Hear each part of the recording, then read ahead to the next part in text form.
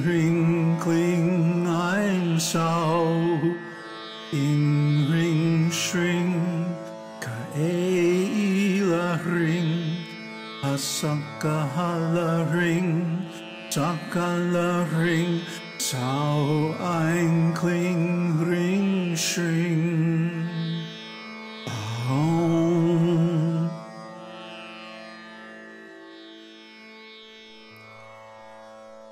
Namaste. Welcome to Śrīmad Devī Bhāgavatam.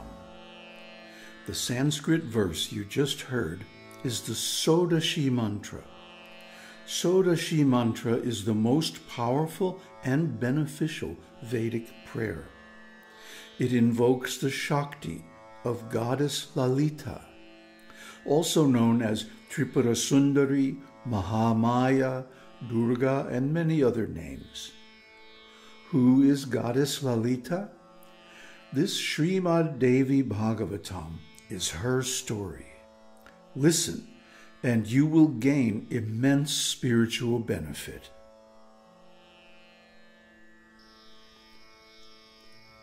Here begins the fourth chapter of the first book of Śrīmad Devī Bhāgavatam. The rishis said, O Saumya, how was Shukadev, who studied these Purāṇa Samhitas, born?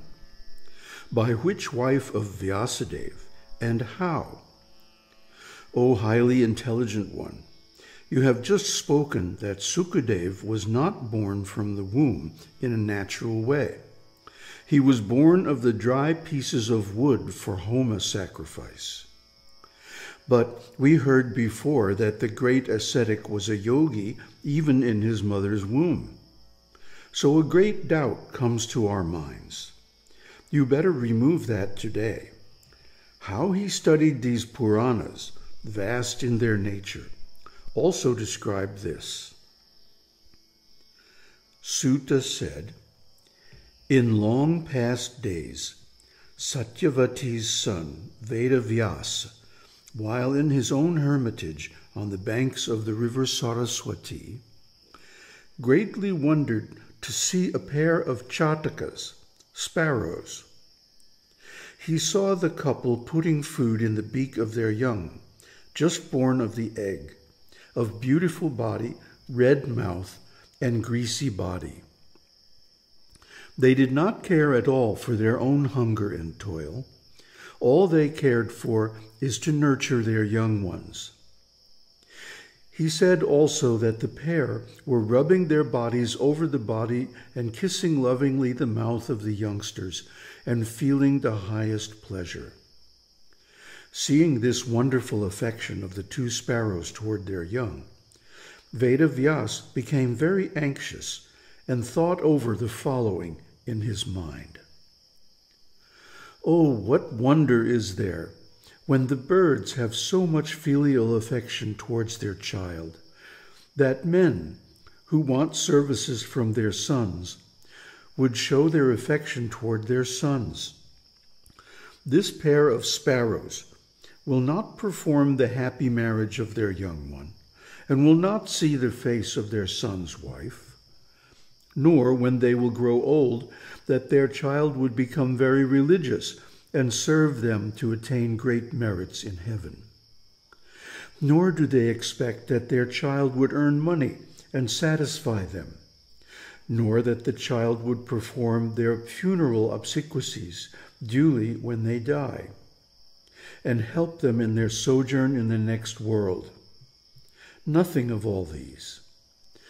Nor will the child perform the Shraddha ceremony at Gaya, nor will the child offer the oblation of a blue bull on the day of offering the sacrifice to its ancestor.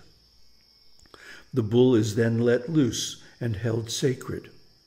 Yet the pair of sparrows have so much affection toward their young one. Oh, in this world, to touch the body of the sun, especially to nurture the sons, is the highest happiness in life. There is no prospect in the afterbirth of the sunless. Never, never will heaven be his.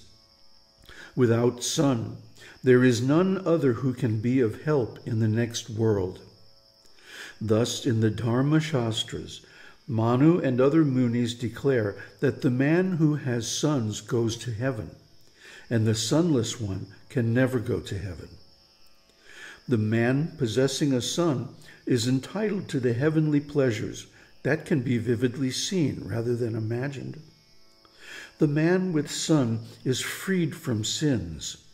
This is the word of the Vedas. The sonless man becomes very much distressed, even at the time of death.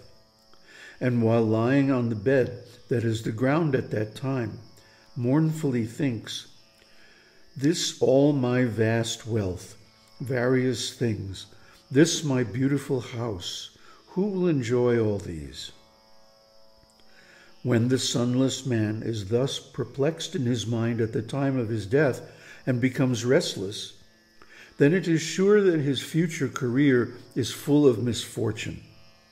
Unless one's mind is calm and serene at the time of death, one can never attain a good goal. Thus, thinking variously, Satyavati's son Vedavyāsa sighed heavily and became mindful. He thought of various plans, and at last, coming to a definite conclusion, he went to the Sumeru mountain to perform tapasya. On reaching there, he thought, "Now, which deva will I worship? Viṣṇu, Shiva, Indra, Brahma, Surya, Ganesh, Kartikeya, Agni, Varuna? Who will grant me a boon quickly and thus satisfy my desire?" While thus cogitating in his mind, there came Narada Muni, of one mind, with Veena in hand, accidentally in his course of travels. Seeing Narada, Satyavati's son Vedavyāsa gave him a hearty welcome with great gladness, offering him argya and asana, and asked about his welfare. Hearing this question of welfare, Narada Muni spoke, "O Dvaipayana, why do you look so careworn? First speak this to me." Vedavyāsa said, "The sunless man has no goal. Therefore there is no happiness in my mind. I am always anxious to get a son, and therefore I am very sorry. Today my mind is sorely troubled with one idea, which deva I may satisfy by my tapasya, who will grant my desires. Now I take your refuge. O merciful Mahārṣi, you are omniscient. Say this quickly. Which deva will I take for my refuge, who will grant me a son?"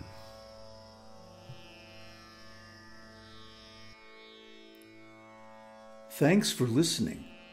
Śrīmad Devī Bhāgavatam is best heard from the beginning. So if you just discovered us, please go back and listen to the first episode. Śrīmad Devī Bhāgavatam is a blog, a podcast, even a video series. Check the links in the description for our other sites. This is Adya Shakti Swami. Thanks for listening. Find out what happens in the next episode of Śrīmad Devī Bhāgavatam.